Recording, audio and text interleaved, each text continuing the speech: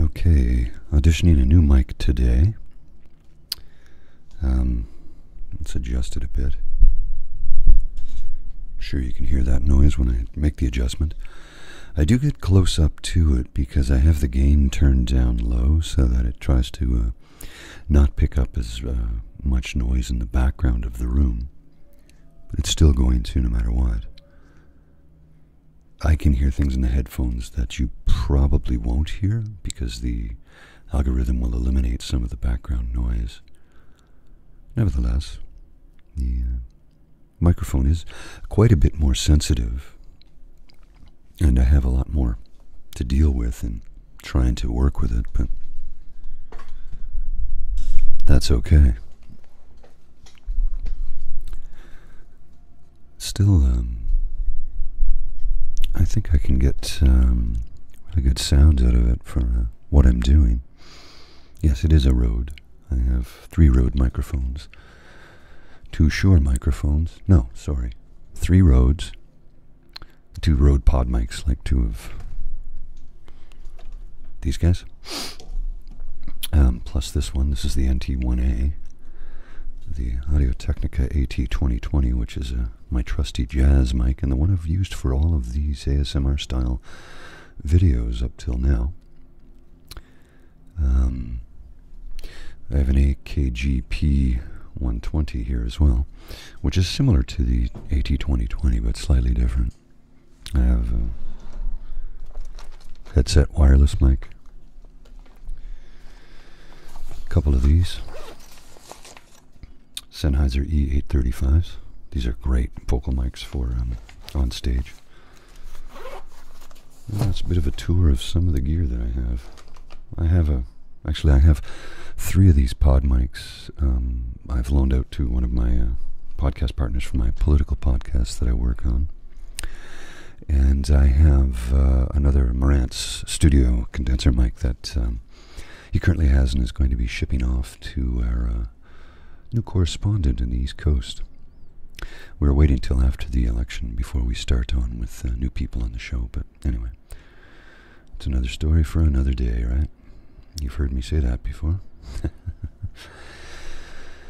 Anyway, I just thought I'd come on real quickly and try this. I will be, oh sorry, is there glare from the ring light up there?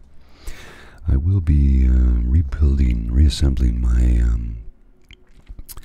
vocal isolation booth later today. I'm heading out shortly to pick up some supplies so that I can put it together, make it happen, and get it assembled finally.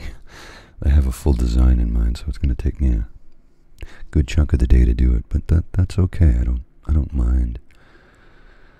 Anyway, I got to pick up some materials and get that built.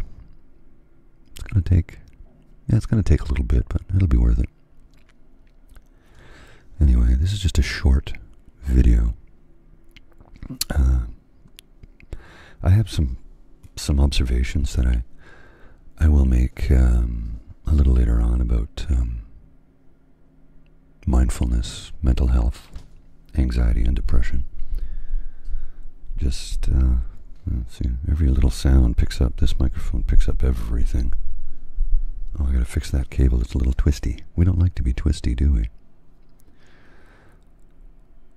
I think you might be able to hear some fan noise in the background. That's mostly from exhaust fan in the kitchen, and there's one in the bathroom. Because this building was built in 1959, I don't have control over those fans. They just run constantly.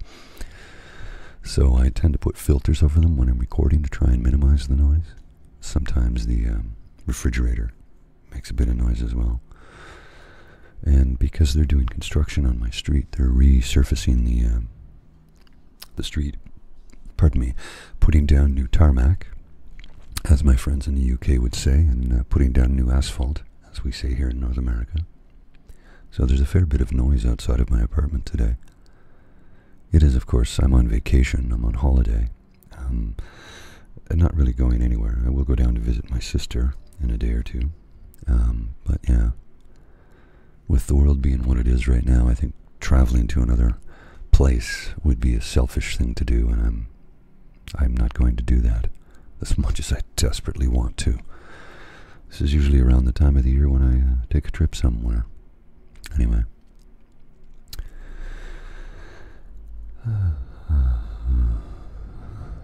Breathe in, breathe out, count your blessings, and be grateful.